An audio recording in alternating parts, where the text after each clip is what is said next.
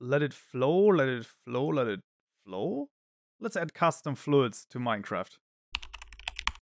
Alright, we found ourselves back in IntelliJ once more, and in this tutorial we're going to add custom fluids to Minecraft. Now, one disclaimer immediately, the way that the fluid is going to work is basically it's going to act exactly like water, because to change the way that the fluid works, we would actually have to change the physics behind it, and that is actually not possible at the moment, or let's just say that would be very complicated, so we're not going to do that. That is one of the sort of things that you have to keep in mind. Otherwise, we can do a few things. So in our tutorial mod package, let's create a new package called Fluid. And inside of that, we're going to create a new Java class called ModFluids. And this will, first of all, have a public static final deferred register of type fluid, net Minecraft fluid.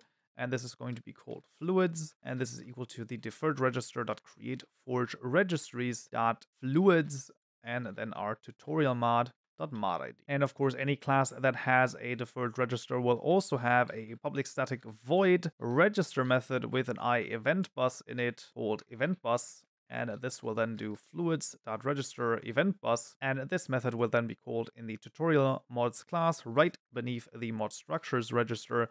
We'll do mod fluids.register event bus. Right now we have a little bit of a space up here, and that is because we actually want 3 resource locations. I'm going to copy them over. The code is of course available in the description below, and these 3 resource locations point to the water that is flowing, overlay, or still. And the reason we're using the water is because the actual texture of that is actually gray, and we can then lay over a color, so we can basically color our fluid whatever we would like. So let's start by making a flowing fluid. This is going to be a public static final registry object of type flowing fluid. Very important, flowing fluid, oil fluid, and that is equal to fluids.register. And this will take the oil underscore fluid name, and this is going to be a new forge flowing fluid dot source. Very important that you have this correctly. ModFluids dot oil underscore properties, which we don't have yet.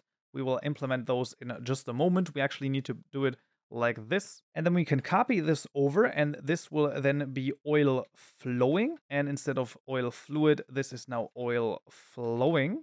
And a very important, change this source to flowing. Very important. This is source, this is flowing, right? So that's very important to change this to flowing, because this is the flowing, this is the source, and then we can actually create the properties. So this is going to be a public static final. This is going to be forge flowing fluid dot properties, and we'll call them the oil properties, which is equal to new forge flowing fluid dot properties. And then we're going absolutely crazy.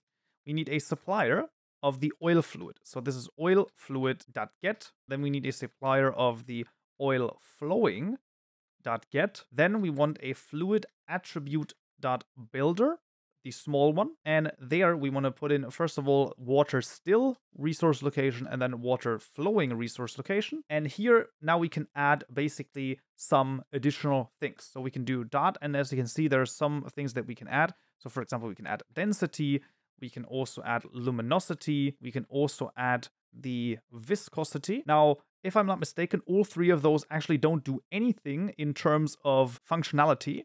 They're just sort of there to have them. We can also add a sound. So for example, we can do something like sound events dot item honey. I think that item honey bottle drink, that's a good one. And then we can also add the overlay. That is actually very important. This is the water overlay resource location. And then one thing that we really want to add is the color. Now the color is a very special thing, because it says it takes an integer here, but it actually takes that in hexadecimal. And what's really interesting, and this is something I still to this day I don't understand why that is the case, it actually takes it sort of a little bit differently. So this is a color that I have. How this is done, this is usually in the format RGBA. So this is red, then green. So the first 2 characters are red, then it's green, then it's blue, and then A is the alpha value. Now, for whatever reason, the color here is actually completely differently. This is the alpha value, and the rest is RGB. So this is a RGB. For whatever reason, I have no idea. Just wanted to mention that quickly. So you can change the color by basically changing this, and you can also change how see-through it is by changing the alpha value on this. Now we can close that, and add some additional things. And that would be, for example, the slope find distance. So slope find distance basically is the distance that this flowing block will travel until it finds a slope. So for water, that would be 4 in this example. So we can put 2, for example, in there. And then level decrease per block. Default for water would be 3. We're going to just put it to 2 as well. And then we'll have a block here, and that is going to be another block that we actually have to define. So this will take in a supplier of ModFluids.oil block, which we don't have yet, .get. We will do that in just a moment, and then we'll also call bucket, which is going to be a supplier of ModItems.oil_bucket. .get, and then we'll close this right here. We'll import the ModItems class, and then last but not least, we'll make a public static final registry object of type flowing fluid block called oil block, which is equal to modblocks.blocks.register under the name oil, and this is going to be a new flowing fluid block, so this one right here, and this will take in the modfluids.oilfluid.get, and then some abstract block properties that create from material.water. There you go. And then afterwards, we're also going to call does not block movement. Hardness and resistance is going to be 100. And then no drops here. The rest should be taken from the material water anyway. And now the last thing that we need is going to be the oil bucket in the ModItems class. So let's open the ModItems class and let's just add the oil bucket there. So let's just copy the redwood sign. This is going to be the oil_bucket. And this is, of course, the oil_bucket here as well.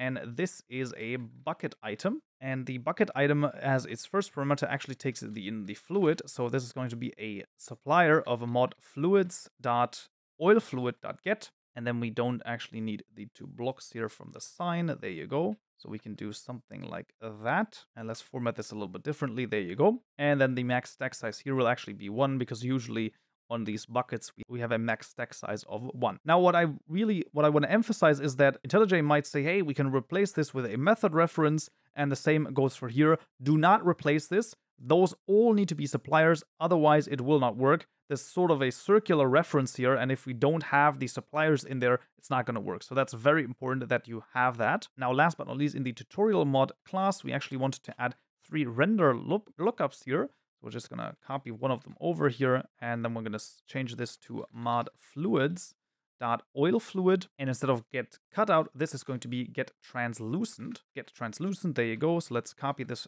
3 times.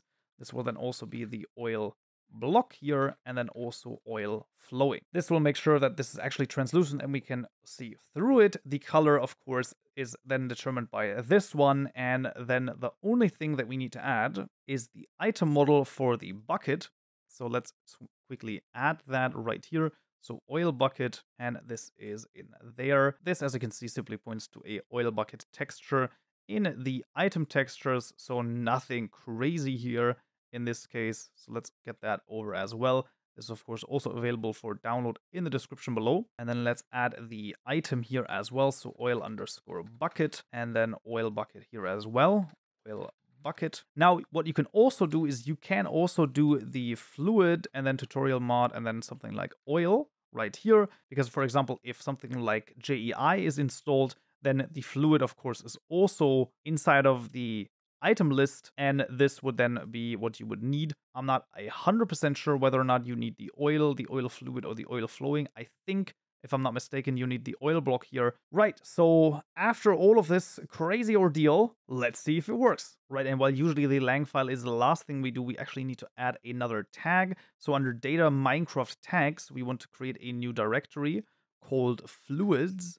And in there, we want to create the water tag. So new file water.json. And I will simply quickly copy this over. So we want the oil flowing and the oil fluid in there. The reason we want this under the water tag is this basically determines the physics for this block. That is why we can't really change the physics. Of course, there's always a way to change the physics. You can manipulate a lot of the methods and change a lot of the stuff, but that is very advanced stuff. And of course, that's not what we're going to do here. We're simply going to basically take the water physics for our oil. Also note that this will make it so that you have water particles when you splash into it, there's no way that we can change this because the water particles are actually done on the entity instead of the fluid. So at the moment, there is no way for us to change it.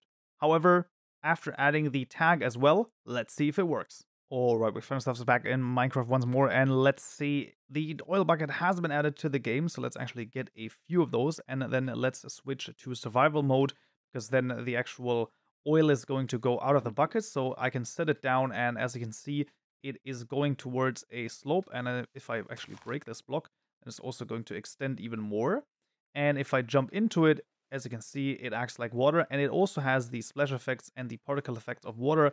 Like I have already mentioned, this is basically hard-coded, so you can't really change that. If you want to delve deep into how the physics system works and how that works, you are, of course, totally free to do that. However, that is definitely way too advanced for just a tutorial just like this. We can also submerge under here, and as you can see, the color has worked really well and really fine.